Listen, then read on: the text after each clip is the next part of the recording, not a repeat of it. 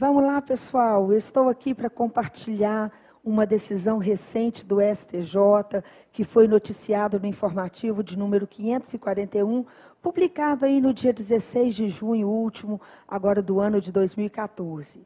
Uma decisão bastante interessante, versando sobre o direito real de habitação assegurado ao cônjuge sobrevivente.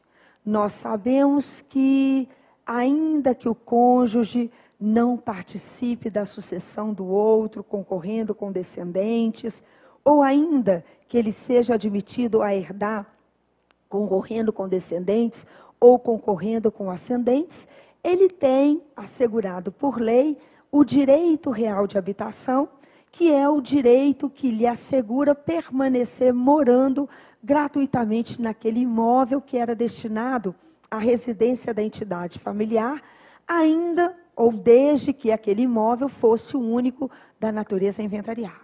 Então, a lei confere ao cônjuge sobrevivente o direito de permanecer morando naquele imóvel que ele já morava antes, porque aquele imóvel já era destinado à residência da entidade familiar, desde que ele fosse o único da natureza a inventariar. Então, se o falecido deixa um imóvel para os seus herdeiros, se o viúvo já morava naquele imóvel, ele tem assegurado por lei o direito de permanecer morando ali.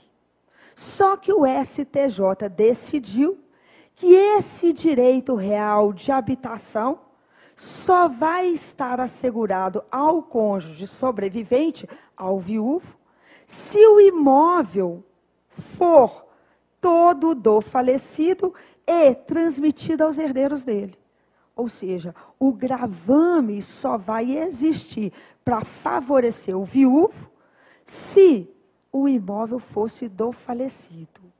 Porque quem é obrigado a suportar o ônus vai ser aquele que suceder o falecido, e não os condôminos dele. Então, se o imóvel que o cônjuge sobrevivente residia, mantinha a sua moradia, era do falecido em condômino com outras pessoas, vejam, esse direito real de habitação não lhe estará assegurado. Se o imóvel que o cônjuge mantinha a sua moradia era do falecido, mas em condomínio, vamos colocar aqui, com outros coproprietários, porque o falecido só tinha 1/3, porque ele tinha outros condôminos, ainda que o cônjuge mantivesse a sua moradia, ele não tem o direito de permanecer morando aqui, porque esses condôminos que não sejam herdeiros do falecido, não são obrigados a suportá-lo. Vejam, só os herdeiros do falecido é que teriam o ônus de suportar o cônjuge sobrevivente mantendo a sua moradia naquele imóvel que era destinado à residência da entidade familiar. Se este imóvel fosse todo do falecido e fosse transmitido aos herdeiros, o cônjuge teria assegurado o direito de permanecer morando aqui, desde que ele fosse o único da natureza a inventariar. Mas como o falecido só tinha uma cota parte dele, porque ele era condômino com outros coproprietários, vejam, não haverá assegurado para o cônjuge sobrevivente esse direito real de habitação.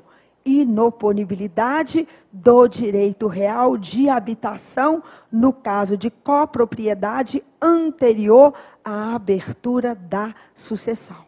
Os herdeiros do falecido são obrigados a suportar o ônus real em favor do cônjuge sobrevivente, que tem assegurado por lei o direito de permanecer morando naquele imóvel que era destinado à residência da entidade familiar. Mas os condôminos do falecido, que não sejam seus herdeiros, não são obrigados a suportar o mesmo ônus. Inoponibilidade deste direito em favor do cônjuge sobrevivente, no caso de condomínio. no caso de copropriedade anterior à abertura da sucessão. Uma decisão muito interessante que vale a pena uma atenção. No informativo de número 501, datado de 11 de junho de 2014. É a decisão que eu gostaria de compartilhar aqui para maior informação. Um forte abraço e até nossas próximas dicas, se Deus quiser.